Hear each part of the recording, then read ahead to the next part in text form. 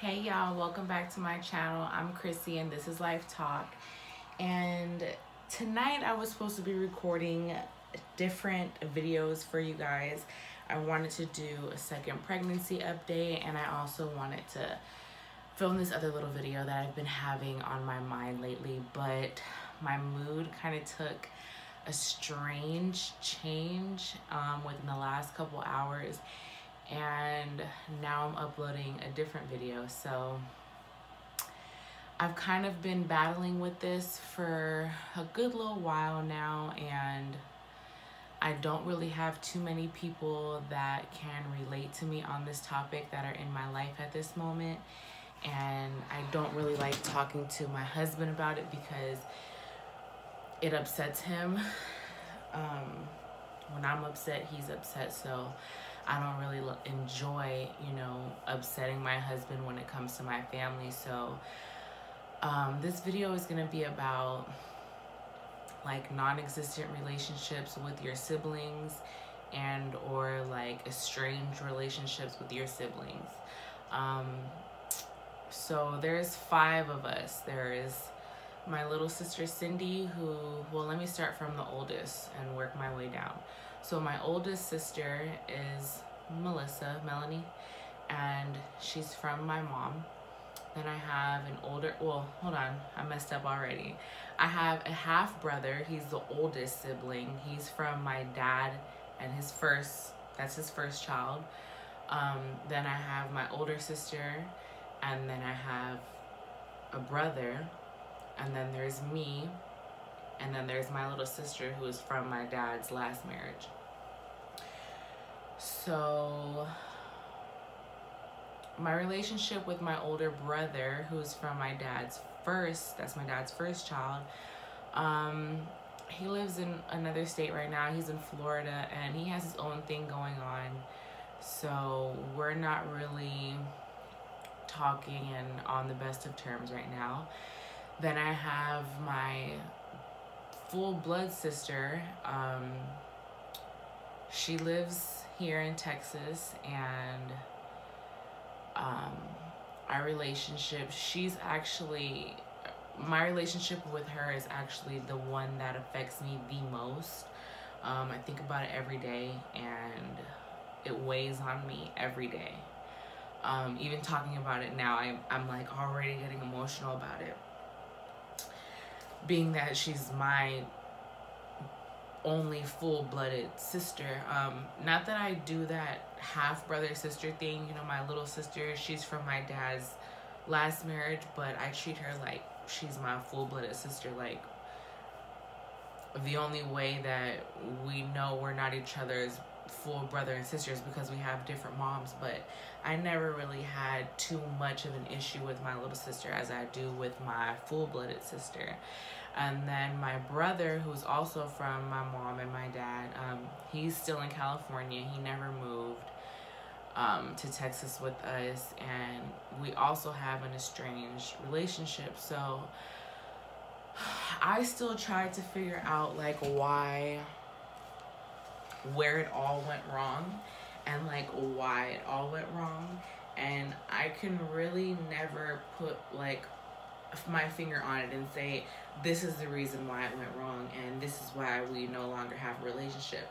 As of lately, she has done some things to me and to my mother that I do not agree with, and as of lately, that's why I have chosen to step back from even trying to have any sort of relationship with her. But I could really never figure it out. I mean, growing up, my sister, she got pregnant at a really young age. She now has 4 kids. So when she started off having kids, I believe she was like 15 when she got pregnant the first time, and she automatically moved out with the father of her child, and it was kind of a wrap from there. Like, our relationship kind of stopped there. At that time I was probably like 6.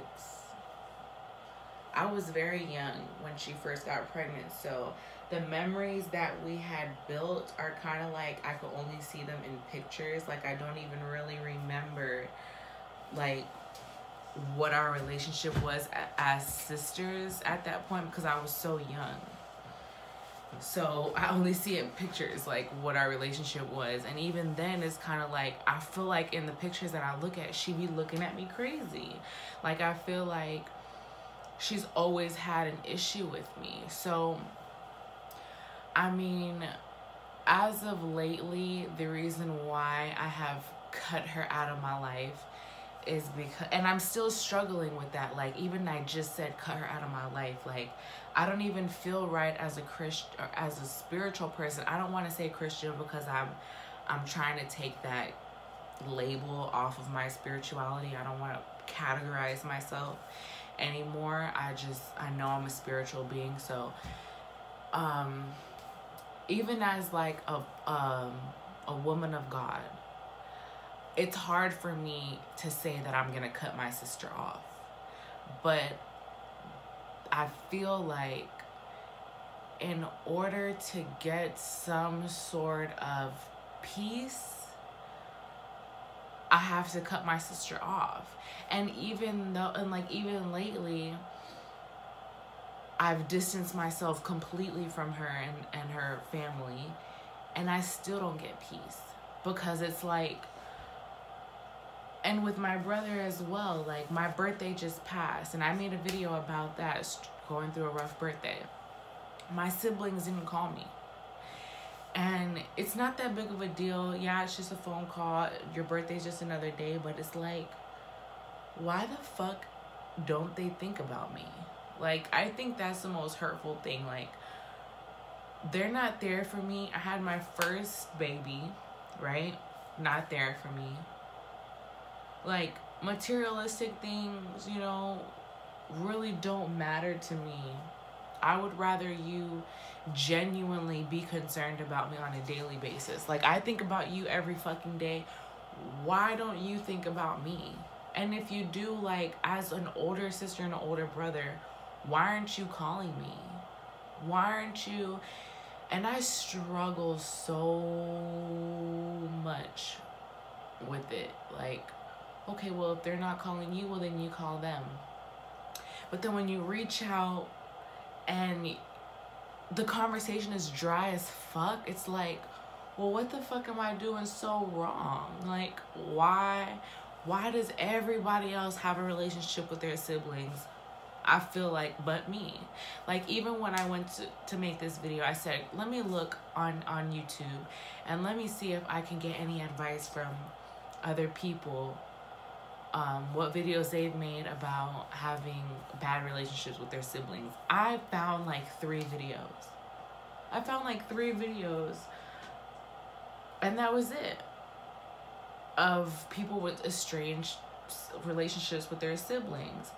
And that's really why I chose to not do the other videos that I wanted to upload tonight, and just come on here and just vent, and just to like show the few of you that are out there, like, you are not alone. Like, I suffer with this every single day. And now that I'm pregnant with my second baby, it's like, my kids aren't even gonna have, I mean, my half-sister, Cindy, thank God for her that our relationship is flourishing and she's there for me. And for as much as she can be, she's there for me. You know, we live an hour and a half away from each other, but like, my daughter and my second child that's coming into this world, they're not even gonna have aunts and uncles.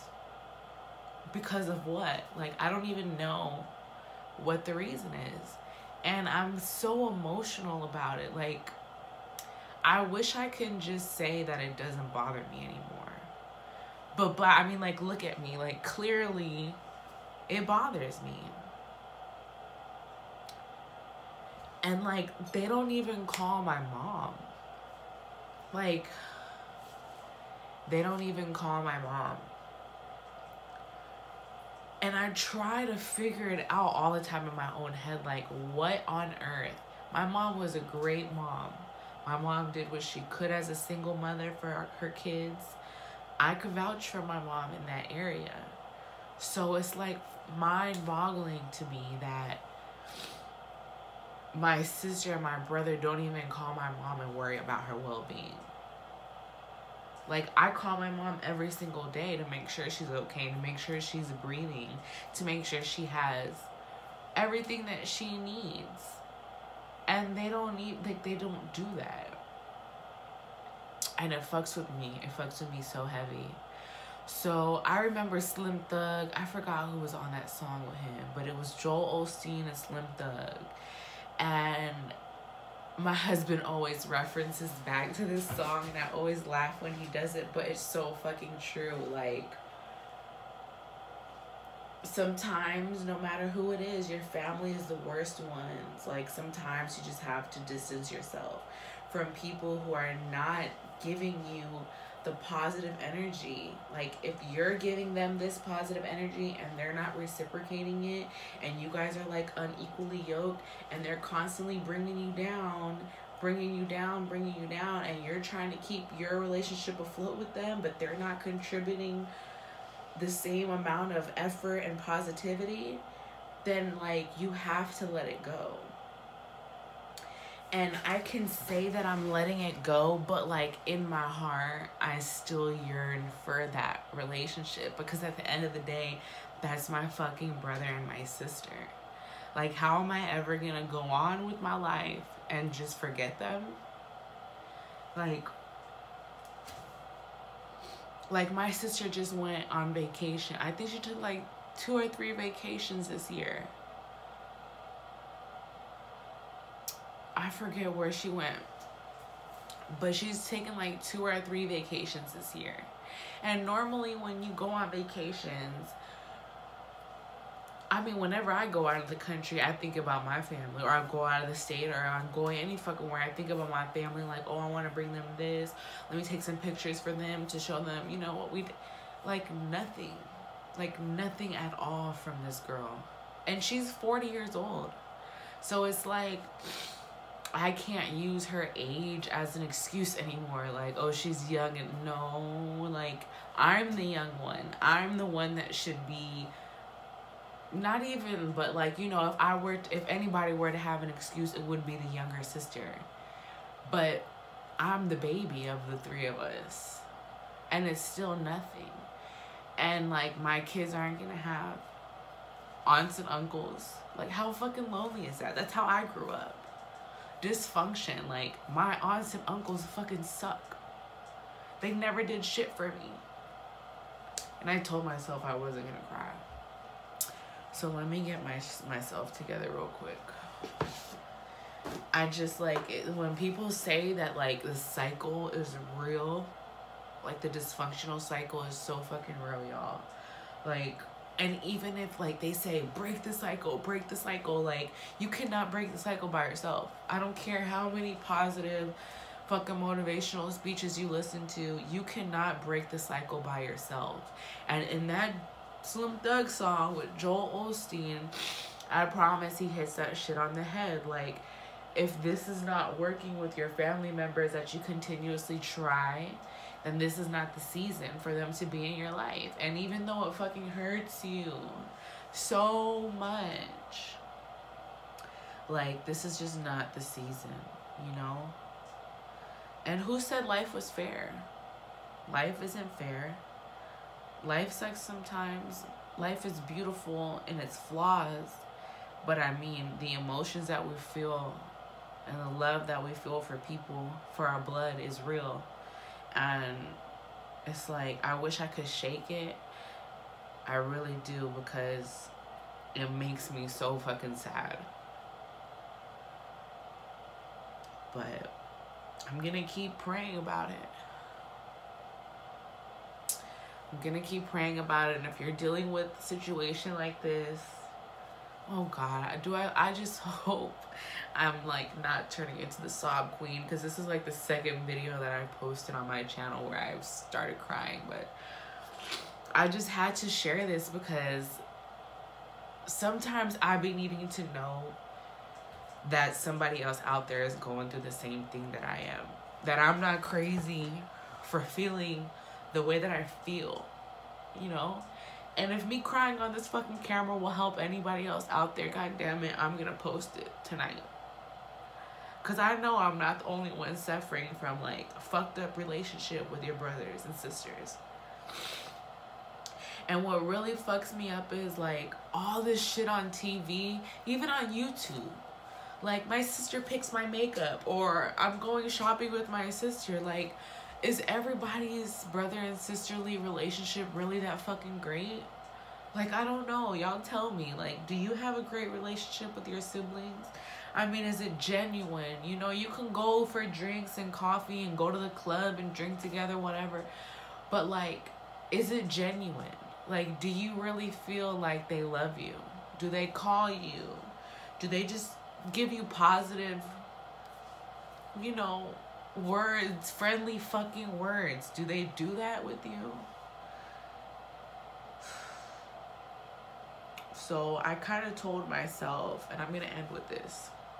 I told myself that I'm going to keep them in my prayers, and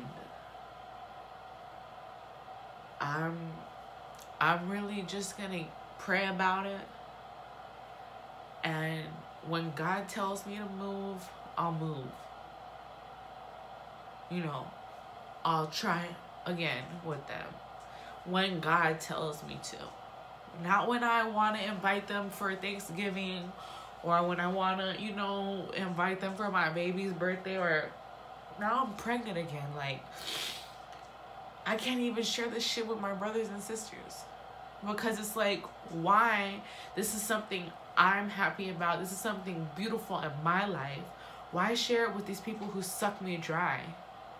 Why? This is my thing. This is something I'm keeping precious to me this time. I'm not even going to share it with nobody. Like, when God tells me, Christina, make this move now, that's when I'll make a move with them. But until then, I just have to keep praying for you guys. Like Melanie and Matthew, I'm praying for y'all. You're always in my heart. I love y'all, but I have to distance myself because it's unhealthy. So I just had to let that out, y'all. Thanks for listening. I'm gonna try to shake this funky ass mood that I'm in. I'm gonna go to sleep a little early tonight, and hopefully I wake up rejuvenated tomorrow. Actually, I know I'll wake up rejuvenated tomorrow, filled with the Spirit of the Lord. And I'm gonna try to get some more pregnancy videos out for you guys. And yeah. And I'm not really mad that I even put this video up, because my channel is called Life Talk. Like, this is what I started off with. I started off with just letting go of, you know, just letting my emotions go on here. When I needed to vent, I would come on here and I would vent. So I'm not even mad that I'm posting this video. My channel is called Life Talk, and that's pretty much what this is. Just talking about life. The ups and downs, right? So anyways, I'm a little sleepy. I'm going to jump in the shower now and call it a night. Thanks so much for watching, y'all, and I'll see you guys in the next one. Good night.